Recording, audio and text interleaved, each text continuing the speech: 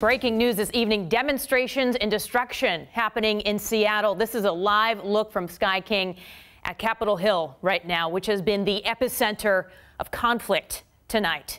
This afternoon, we've seen police work to disperse protesters, and protesters have allegedly been throwing things at police, and at least one officer, SPD says, has been sent to the hospital.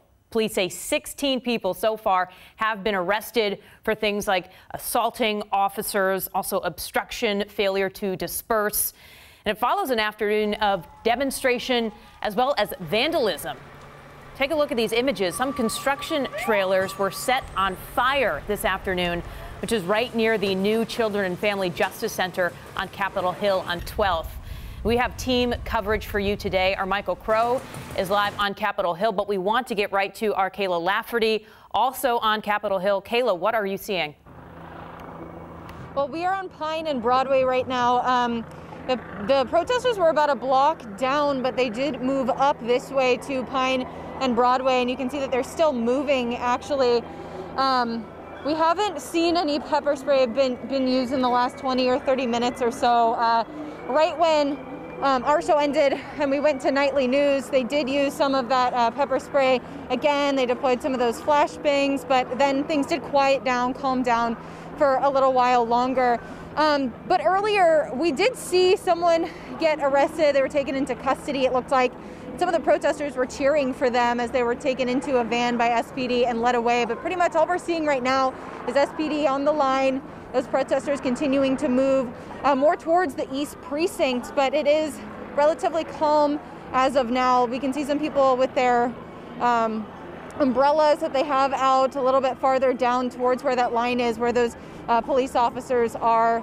But of course, we had followed this march all day long as they had started around 2 and then continued through Capitol Hill around to the youth detention facility where that fire was set. We were there the whole time. The protest was extremely peaceful until that moment when things kind of took a turn.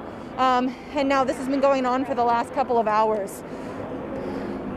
We're going to walk a little bit closer to the crowd here. You can see there's stuff littered all over the ground. There's some gloves, some leftover flashbang pieces, stuff like that. We have seen some of those people identifying themselves as medics that were washing eyes out of people that had experienced some of the pepper spray that these officers were using.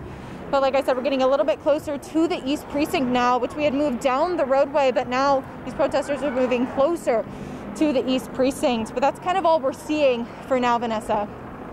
Now, Kayla, we've seen this back and forth happening along Pine Street where it looks like police, push protesters back, but then the protesters are pushing the police back. Is that what you've been seeing since you've been on Capitol Hill?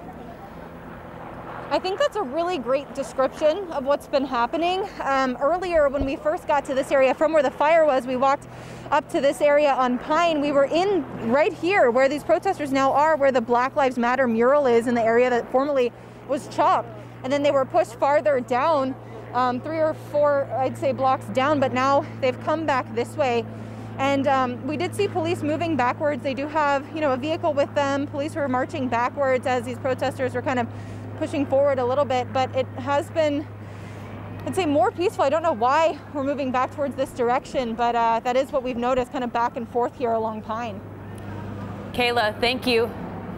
We're going to go now to our Michael Crow, who's been stationed at Pine and Broadway, I believe. Now, Michael, we've seen a lot of activity.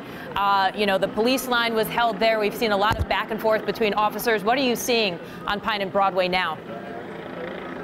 Yeah, and really kind of a moment of calm here, right? Protesters had been kind of engaging with the police down at Pine and Harvard, just a block there behind me. They were, on their knees laying down, making a sense of protest there. That cleared out a couple of minutes ago, actually. The police moved out, rolled their tactical vehicle up the road. We have, of course, this afternoon been hearing that SPD has used pepper spray. They've used those blast balls, those explosives that they use to disperse crowds. Of course, 16 arrests we've been hearing.